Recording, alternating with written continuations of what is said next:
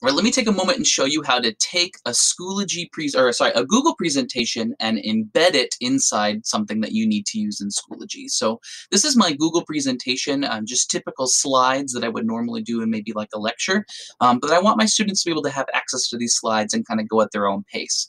So what I need to do is I need to prepare my Google presentation. So I'm in Google and I'm at my presentation, and I'm going to go ahead and go to File and Publish to Web. This is going to give me a couple options. One of them is to create a link, which I don't want to do. I want an embed code because I want to take this presentation and embed it somewhere else, like in Schoology. This gives me a few options. One option I might recommend is to change your slide size to small. The reason I choose small is because a lot of students use Schoology on their phone. They use the app or whatever they're doing, and their phone screen size is fairly small. If you do the other sizes like medium or large, it'll still work, but it won't really be aesthetically pleasing, and they might need to be pinching and resuming in order to get to it. So choosing a small size is typically really good. Now, this right here, Auto Advance Slides, this only applies if they click the play button or if I start slideshow as soon as the player loads, which I don't want to do. I want my students to be able to control it. So this setting doesn't really matter. You can change it if you want, but I don't select Start Slideshow as soon as player loads, and I don't select Restart the slideshow after the last slide. But that's up to you if you want to change those as well. All right, I'm going to go ahead and click Publish, and it's going to ask me if I really want to do that. I do. I want to publish it. And then I'm going to go ahead and get this embed code. It says push Control Copy. So I can push Control C, or you can right-click and click on Copy. Either one is fine. Now I'm going to jump to Schoology. This is where my students see the work. I'm going to go ahead and click on Add Material. And because these are just notes, they're not really doing anything but taking notes, I'm just going to add a page that they can view. So Notes. All right. Giving them a little bit of instructions is really good, right? So take notes using the following presentation in your notebook. You can also add more direction. Maybe you can say, take notes from this slide to that slide, but that's all I really want them to do, is to take notes. Now here's where I'm going to use my embed code. To do that, I'm going to come to Insert Content, and I'm going to choose Image/Media. My content is a media, it's a presentation. I'm not uploading something because what I'm doing is I'm pulling it from the web. And my type is media. Because it published it to the web, I can now pull it from the web. And so this is where I'm going to click on media, and then I'm going to go ahead and paste my embed code by pushing Control V, or you can also right click and click paste and then insert. All right, that's basically it. We're done with all the hard work. Once I click create, my page now is ready for students to view. So this is what that would look like. So here it is. It says take notes, and then students can see this. So students can advance the presentation just by clicking in the middle. It's kind of like it's in a kiosk mode. They can also use the forward and the back button, or they can jump around. If they click this play button, that's where that setting applies, with a timing setting where it's either 5 seconds or 10 seconds. That will auto advance for them at that. But most of my students don't use that. They can even use this cool little pointer if they really want to.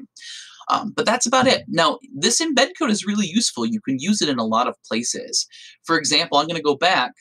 Here's a note. So we took a quiz, and I just want to show you how we can use that embed codes in a little bit more advanced places. So here, for example, is my slides again, and I embedded them in the beginning of a quiz in the instructions. Again, take notes, and I said use your notes to help you with the check-in quiz. So after they're done taking notes, then they start a new attempt, and then they can take a quiz questioning them about things that they learned in the notes. So you can do that. You can embed it really in anything in Schoology.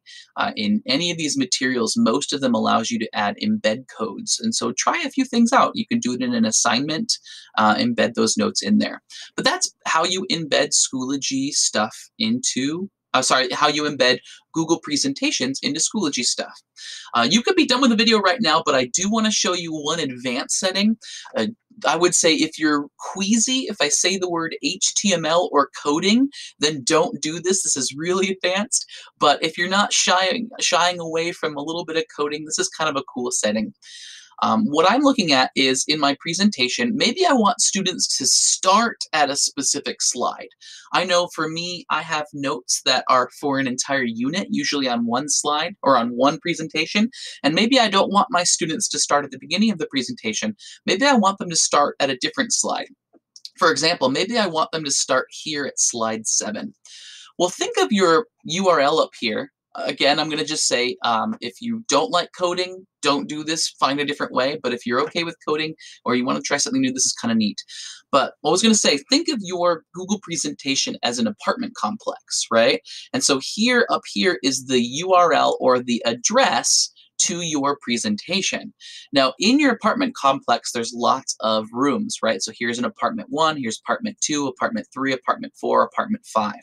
Now, just like the US Postal Service or just like an address, your presentation has an overall address, but each room also has the subaddress. Think apartment 1 or apartment 2. So I'm going to come to my specific slide that I want students to go directly to when they load Schoology. And what I need to do is I need to pull that apartment number, which is slide 7. Now, this slide 7 is mostly convenience for me. The URL actually has a different ID. So I'm going to come up here. This is the address that the web knows to go to this specific slide.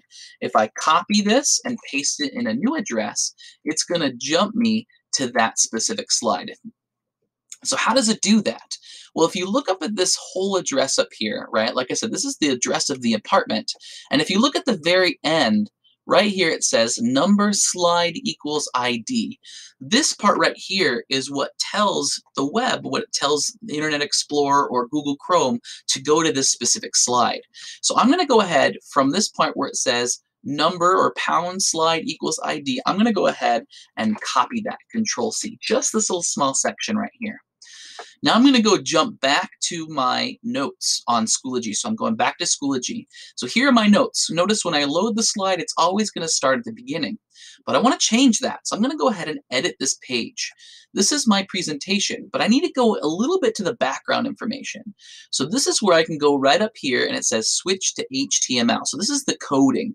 This is the back end stuff that Schoology pays attention to that typically we wouldn't have to worry about. But I'm going to go ahead and change my iframe code. So this is that code, that embed code that we copied and pasted from Google. Now, if you look in here, it says iframe source. So this is the source. This is that address. Notice it starts with a quotation, and I'm going to go ahead and highlight it for you. But right here, this is that address that this frame is looking to on the web for my presentation. And I just need to edit this address a little bit. To do that, I'm going to go right to the end of the quotation. It says delay ms equals, and then it might be a number here. Maybe it says 10,000 or it might say 5,000 or whatever. I'm going to go ahead and paste right after that my slide, my apartment number, the address that I copied. And then I'm going to go ahead and click Save Changes. When I do that, notice that when this page loads, it's going to start me on that other page in my presentation, right? If I change pages and come back, it's always going to restart me at that one slide that I chose. So kind of a cool advanced setting. Now just note, students can always go backwards. They can always go forward. So they can choose to bypass your slide after they load it, but at least I know it's always going to load on that one slide. So I usually add a little bit more in my instructions to say, hey, students, take notes starting at slide 7, which is going to auto-load for you, and keep going. Don't worry about things before slide 7. Now, choose to use that if you want. You don't have to. There's lots of other ways to do it, but I just thought that was a really cool thing that you could do. All right, good luck embedding presentations into things.